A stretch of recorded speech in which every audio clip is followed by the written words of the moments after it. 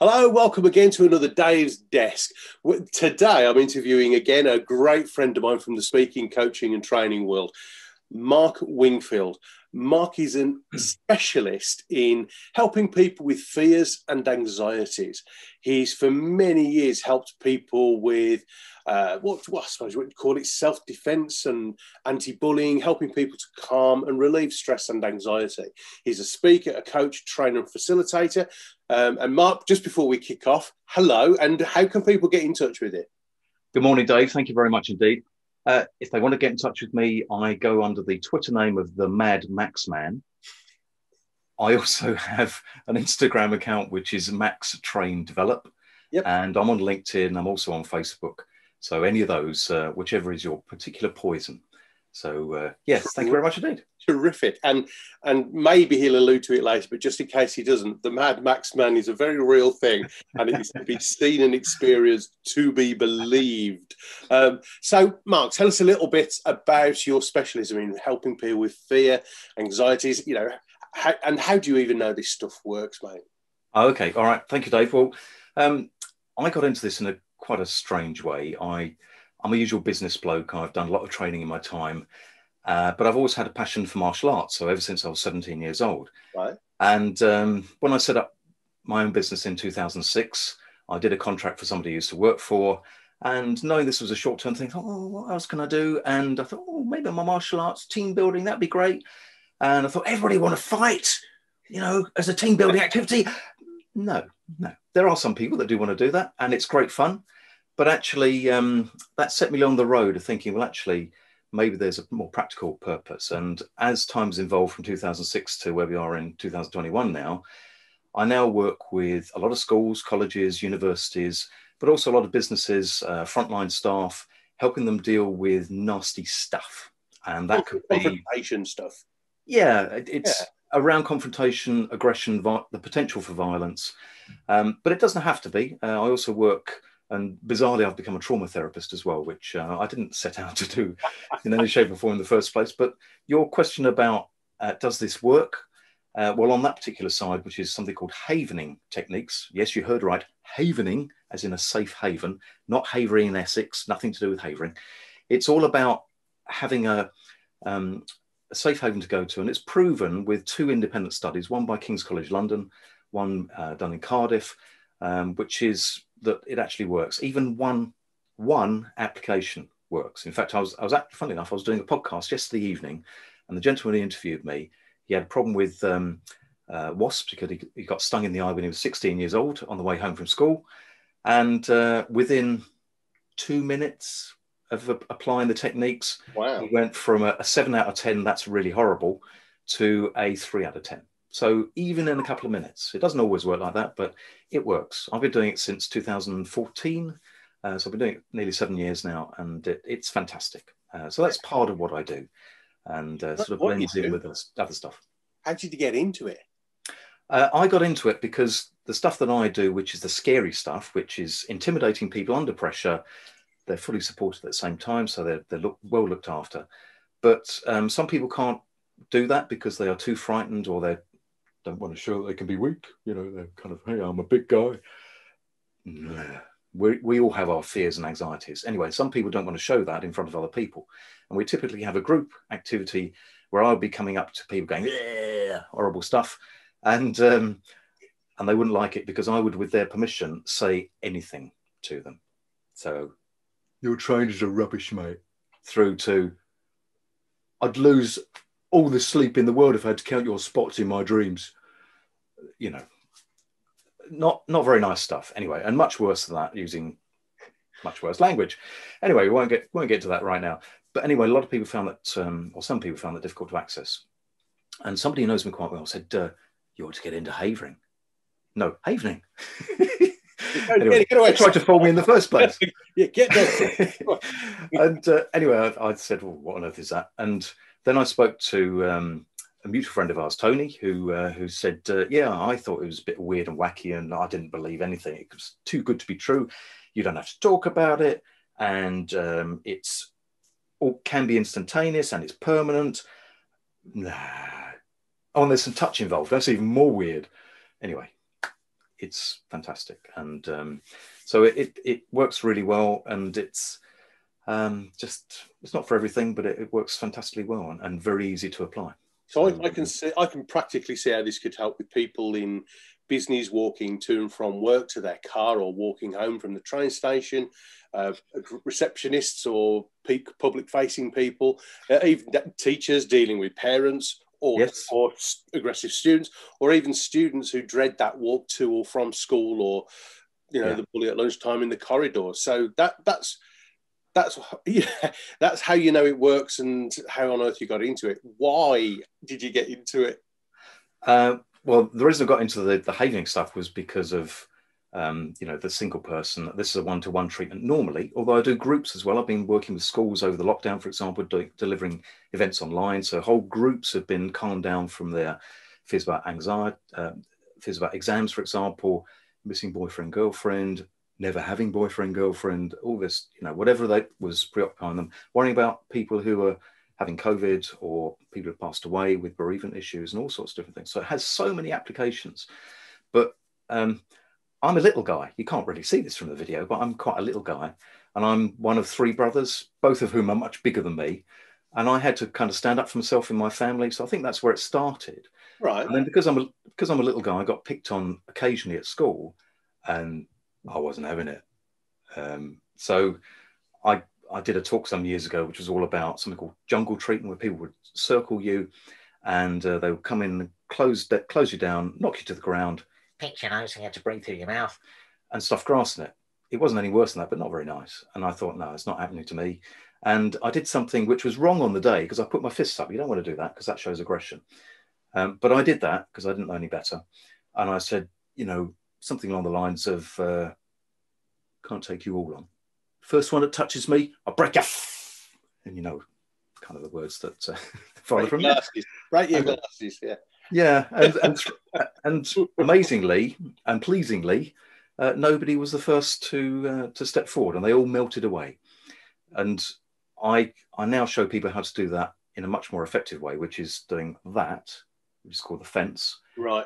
People don't like getting too close to their hands. Come on, let's get busy. Show me something. Show me, because you've talked about 2 things: helping confrontation and having it. So we're limited for time, but can you show me? Can you show us? And I'll have a go as well, just to show you I'm not afraid. All right. Okay.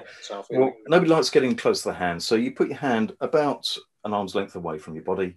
The other hand is kind of back, ideally near your waist, but you can't really see that in the video, so I'll make it a little bit higher. And that is, that's like an invisible fence in front of you and the others. And people know that you can do that sort of thing. You can do all sorts of stuff from there. So your hands are there to attack if you had to, but that's really last resort. But it's also to defend. So you can do all sorts of things from here. And just doing that, or even that, because we all know that means stop, doesn't it? Yeah. But if you say back away at the same time. And do you say it? Do you shout it? I mean, I suppose it depends on the situation, yeah? Depends on the situation. You can start off with, just leave me alone, please, in a normal tone. Leave me alone. So after 3, if I ask you to say back away after 3, all right, in the stance. So 1, 2, 3, back away. All right, so that's your starting point. Or just leave me alone. I'm not bothered. And then you can disappear. You don't have to hang around. You're in control, remember? So anyway, that's a really, really good stance. And you need to learn how to use that under pressure, which is why we have the intimidations one-on-one, and that gets a bit hairy. But you really learn how to do that effectively. Havening is a little bit more. Might take a little bit more time to explain, but essentially what you have to do to start with is you think about the thing that makes you feel uncomfortable. Okay. And that can be anything. You have to actually bring it to mind. You don't have to bring it to mind. That's really important. You have to feel the feeling. So you don't kid yourself. You actually feel, take the guy last night who had the wasp sting. He imagined himself being stung again, and how awful that was, and how painful, and how much he thinks about bees and wasps and thinks, oh, that's just horrible. And it might be dogs for somebody else. It might be cats. It could be walking down the street. It could be going to that board meeting. It could be standing up and presenting in front of people. Whatever makes you fearful, you feel the fear effectively and how it makes you feel. So we get people to shut their eyes often, sort of immerse themselves in thinking about what it is. And you spend about half a minute doing that. Okay. So if we've got half a minute to do that? Got half a minute. All right. So we'll time that now. So, okay, so I'd like you to just think about how it makes you feel, whatever it is, whatever's private to you, and I'll shut up now. Just immerse your eye, close your eyes, immerse yourself in whatever it is that concerns you. Really bring it to mind.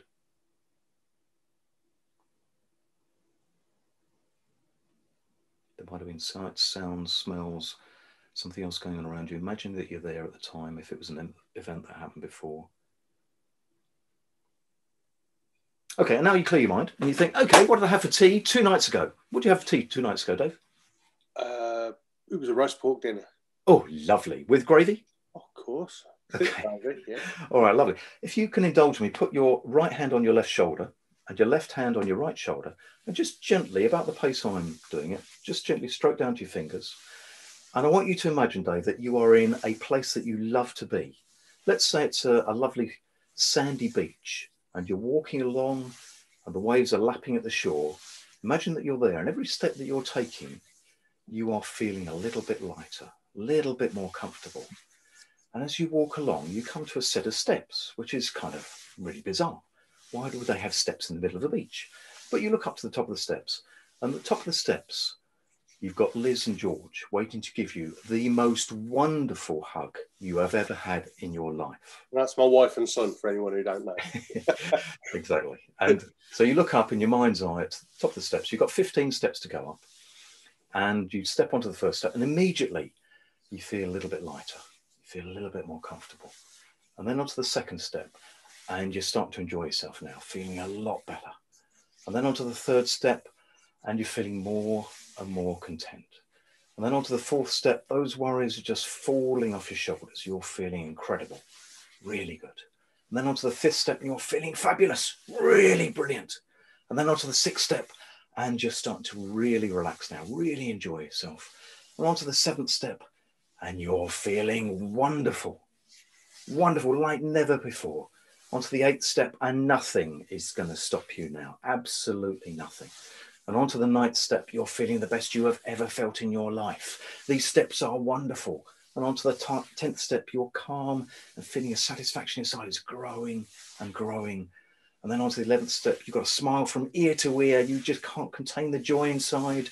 And then onto the 12th step, you bounce onto that with huge delight. The 13th step, you've got this brilliant feeling wants to burst out inside of you. Onto the 14th step, you're dancing on a cloud. And you open your arms to embrace Liz and George or whoever is at the top of your steps. And you feel wonderful. Now, what I should have done at the beginning is said, think of what it is and give yourself a number out of 10. And that number should have reduced by now. So yeah, I feel great. It's as simple as that.